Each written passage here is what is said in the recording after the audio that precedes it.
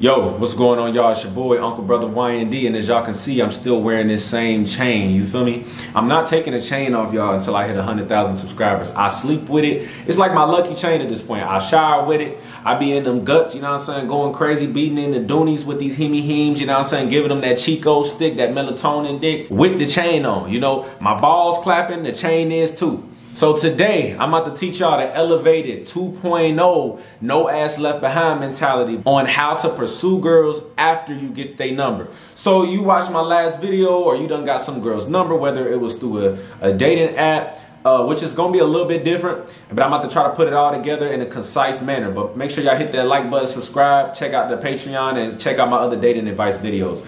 So you got the girl's number, right? How do you move after this so you don't fumble? Because a lot of y'all struggle when it comes to how do I get this number and turn this into getting the ass? How do I turn this into romantic relationship? How do I make this go well so I don't mess this up and lose the interest? Okay, so in the beginning it's gonna be a little bit of this cat and mouse game is how it's gonna feel, but I want to take the power from the women's hands, even though it's like they have it, because in the beginning you got to do more of the pursuing, because that's just how it works.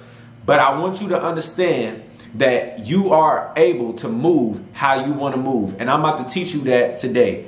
So the first thing is that when you get a girl's number, when you hit her up, make sure you know why you're gonna hit her up. If you've been following me, you already know about my progressions of dating. Air dip, you know, go check out that whole video so you can understand it. You feel me? But basically, you are on the second stage. So the first part is the approach and introduction. Now you on the rapport stage. This is where you gonna, you know, talk to the girl a little bit before you actually go out with her. Now, having this type of progression and knowing how to pursue with women, following my template here, this is going to give you concise goals and milestones that you're trying to hit and take things to, because your goal is you want to sleep with the girl and you want to get some sort of sexual investment from her. That's how the relationship has to go, okay? But before you can get to the ass, you're going to have to go through this little middle stage right here. So the first thing, if you get a woman's number, only text her when you know you're going to be able to see her soon. You get what? So I used to tell guys, okay, you want to wait, you know, a week, right?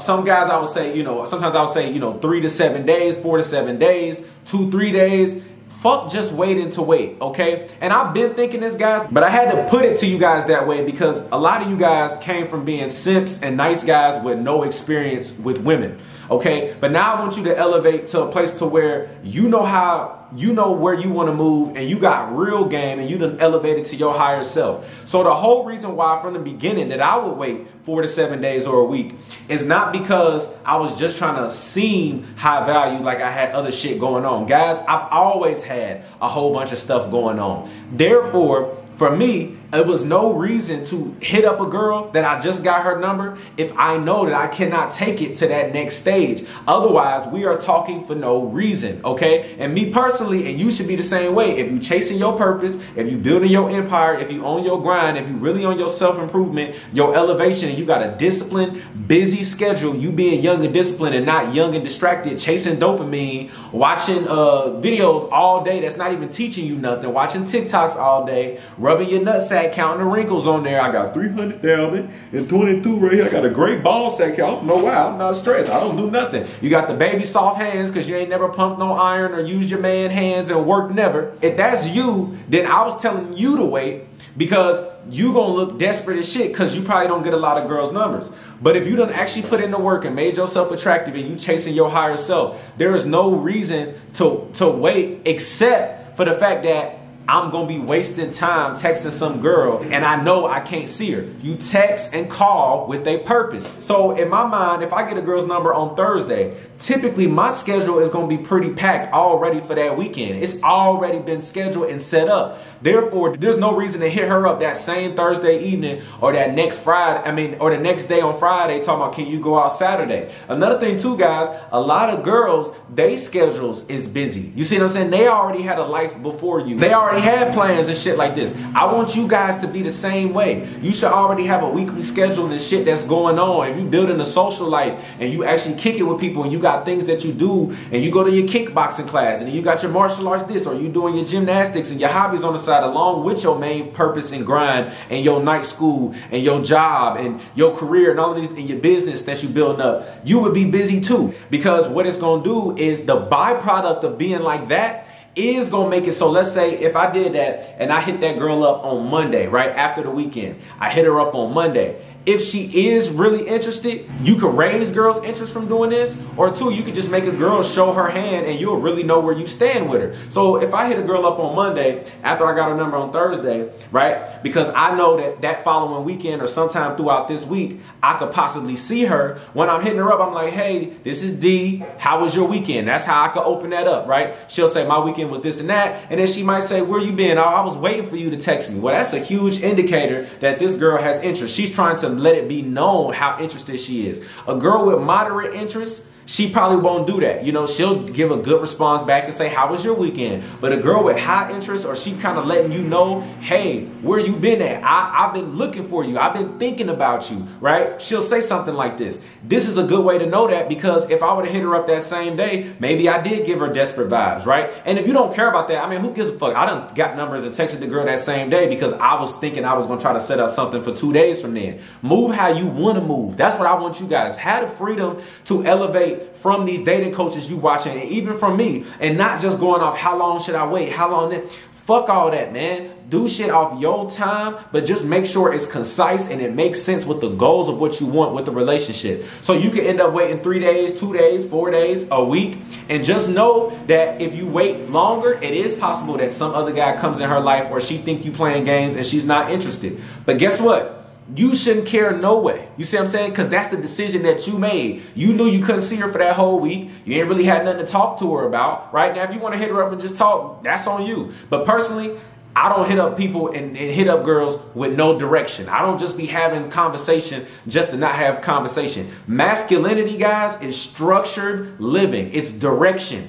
That's what I want y'all to be on. Purpose driven, not just for money, but even with your relationships when it comes to women and where you trying to take it to. That's what women respect more, and they are going to find that more attractive. So you covered a lot of things here. One, you hitting up the girl when you know you're going to have time to actually get on the phone call and actually having an open schedule to possibly see her. So there, you ain't wasting time. You're not turning into a pen pal. You're not hitting her up too soon because you coming across like you super desperate, like you don't got no other options.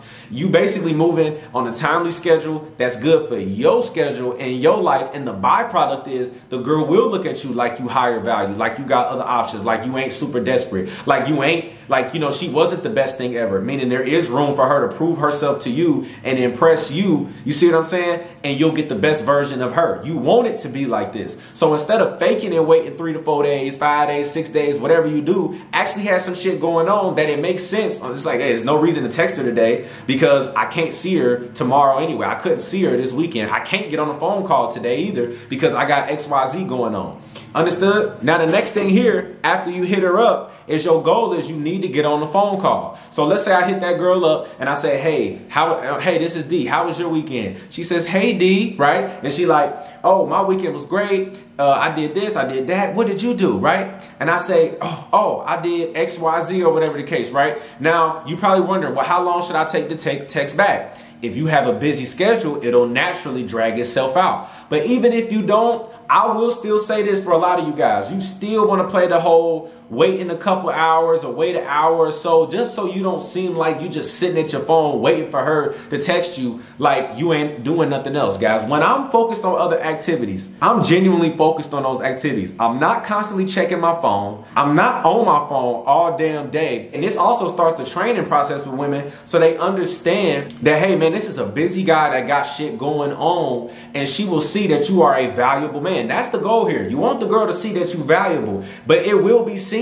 Notice if you're doing everything I'm saying, it will be seen naturally. And if she can't recognize it, fuck them and you move on. But the goal here is to get on the phone call. So you do a little bit of, texting back and forth. It can be anywhere between 2 texts up to 5 or 6. However you want to do it, whatever is natural for the conversation, but your goal here is to get on the phone call. A lot of guys skip over phone calls these days. They don't do FaceTime calls, and this is shit I've been doing for years because I always saw that a girl's interest peaked once we would get on the phone. So I would get a girl's number, whether I met her in person or through a dating app. I'm always trying to take it to the phone call so we can FaceTime or talk on the phone. One, if it's off a dating app, I need to make sure, bitch, you don't look like no damn beluga whale in this bitch, okay? Because some of these hoes be putting pictures on their profile still from right before COVID. Because you know women mature earlier than guys. So a lot of us, like if I use pictures from when I was 20, 19, you know, around that age, which is just, what, 3-4 years ago for me, I would look totally different compared to what I look like now. However, women, they be, you know, they mature earlier. So a lot of girls that was 20, 21, they look the same at 20, 24,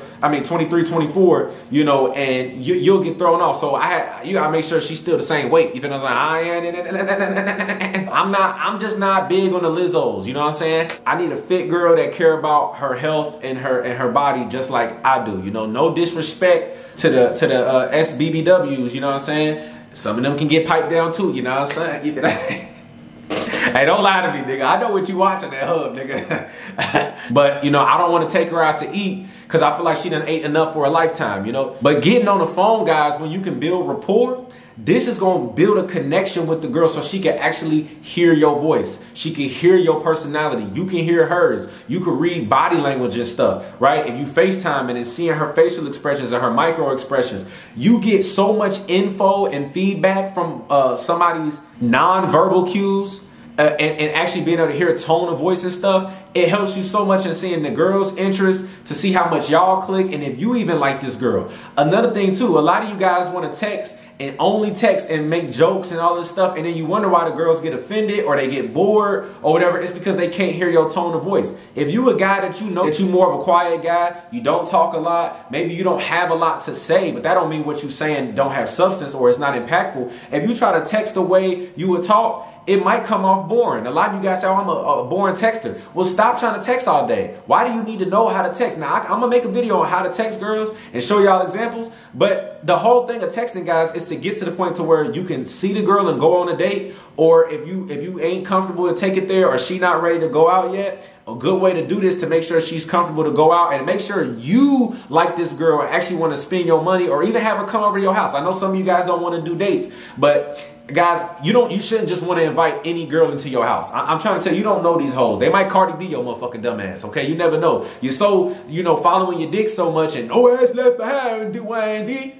Yeah, YND, we gonna fuck all these bit melatonin dick, you know, and all of this shit. And most of you niggas can't even fuck good, not like me, you know, son. But nonetheless, you feel me? You over here trying to, you know, invite some girl in your house. She might have a dick. You know, what if you get to the back, you making out with her and shit? You know, them shits be, them hoes, them trannies, they be looking real these days. You know, and you get down there, you like, damn, that pussy wet as hell. She like, yeah. She like, yeah, I know. And you like, what the fuck? This big ass Johnson, her shit bigger than yours. You feel me? Make sure you know who it is, guys. She might have, her phone might be tapped by her ex-boyfriend and he see her location. Hoes be dumb, you know, or be trying to use dudes to get other girls jealous. And then you have some nigga pulling up at your crib. Just you want to get on the phone too and fill her out a little bit. At least feel like you like the bitch a little bit. You like the vibes. You know, you like her tone of voice and you like her energy and shit. So you can gauge if you wasting your time to even pursue and keep going. She might be using you for a little bit of attention. She might not even be feeling you that much. She might have gave you the number just so you can get out of her face, and now she don't know how to let you down, or she bored right now, so she just want to use you for attention. But if you can see her face and see how she responded to your energy and how you moving, you'll know like, okay, yeah, I like this girl. I want to move forward. I want to,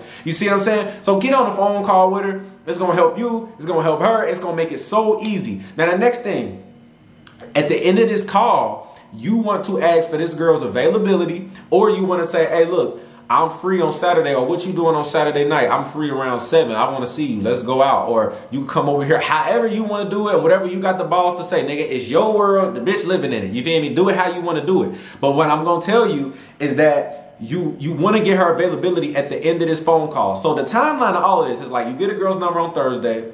On Monday, I hit her up, right? Because the weekend over. We had that convo. Monday night, preferably, I get on the phone with her, right? Hey, you free for a phone call at this time? Okay. Or if you want to just call out the blue, she might not answer, but you leave, you know, you can text her afterwards, say, hey, I called you, call me back at this time, right?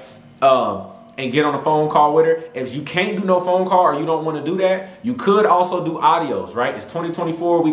Everybody got iPhones, and even on the Androids, you can send voice audios and voice messages if you want to talk that way and build a little rapport, just so she can hear you outside of just the text, and you know, she don't misconstrue your words or your energy, right? If you get on a phone call, you're gonna come across more pleasant. That's all I'm saying. Or at least if she thought you was born over text, maybe you not, and she don't know because she can't hear how you saying things, right? Maybe she got offended by a joke over text, but she heard how you said it and now it's funny to her. You never know. But now you on a phone call. At the end of this phone call, right, I'm asking for this girl's availability, and I'm gonna tell her I'm gonna get back to her and let her know what days and stuff like this work best for me, okay? Or I'm gonna pick a day and time out of that, and then I'm gonna follow up later to set up the date. And I'm gonna teach y'all how to properly confirm dates in different ways that you can do it. Because I gave y'all only one method, but I actually got several in different ways that I do shit that I do want to share with y'all. Yeah, you want to ask this. This is so, you see how I'm progressing things and I'm moving things along? This is how you become efficient with your time. And if you still on your slimy grammar, I just want to fuck every girl in the world. I just want to fuck. If you still on that and you trying to smash a whole bunch of chicks, this is how I was able to do it, guys. You get efficient. And you give most women the minimal amount of time necessary, and the girls that's bullshitting, they're trying to bull dick and pussyfoot around and play these damn games and, well, I'm not free today for a phone call. How about Friday? And you like, bitch, I'm not about to sit around and wait for you till Friday. And you got a whole bunch of girls you talking to. It's like a snowball effect. You getting on phone calls, you talk to each of them for 10 to 30 minutes, and then you setting up the date at the end of that convo. You see what I'm saying? Or getting her availability to set up the date. And whatever. What I would tell you to do is, if whatever route you want to do it, get her availability on the phone and pick the day and time that work for you. Or you can straight up say, hey, I am free this day. Maybe you already know what one day you free, and that's the only slot she can get. You tell her that, you say, hey, this is the day I'm free. This is the only day I'm free, right? And you be like, let's go out. Can you do this day? She's like, yeah, that works. You be like, okay, bet. Thursday at 6, right? Or 7. That's when we gonna do it. She gonna say, well, where we gonna go? You say, I will let you know once I figure out the place. You hang up the phone. After this, she might hit you up, okay? Or you can hit her up again. Now, typically, I won't hit the girl up again, right? I will literally let her hit me up. Now, what you can do, because this starts the turning of the tables to get her to start pursuing you. And this is what's going to be able to help you also weed out women that's trying to get into your life and girls that's still thinking that you're supposed to do 100% of the pursuing. There's two ways that you can do this. I mean, before you call the girl, you could have been the one that sent the last text.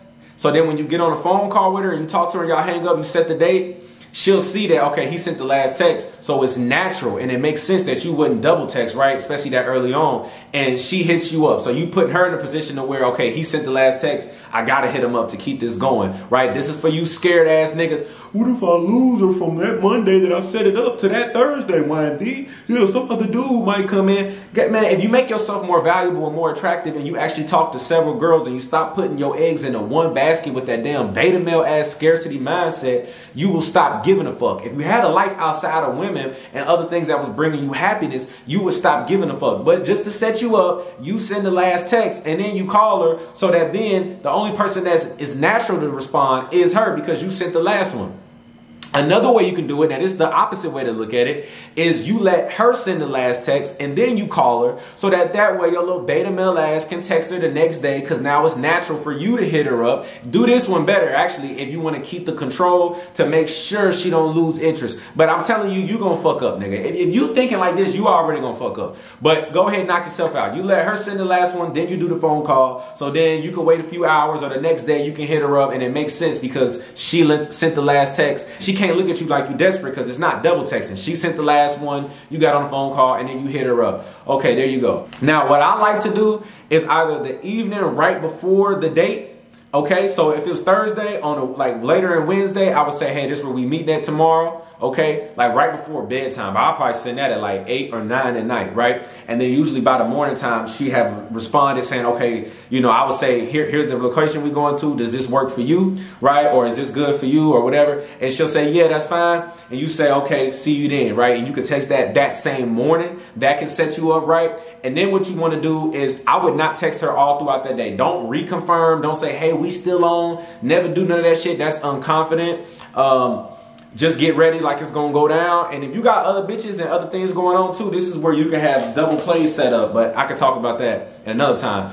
But don't ever reconfirm. It look needy. It look like, you know, you might as well have a sign on your head that say, I get flaked on and bitches never show up. I'm just a fucking loser. You might as well say that if you're going to be like, hey, we still on? Because that sounds like you worried, and you giving her out to be like, nah, I'm not. You know, because women, they be looking for reasons to cancel, guys. You want to get a girl on a date. This is really important, because if you don't get her on a date, women be looking for reasons to cancel because they got issues, man. They got issues.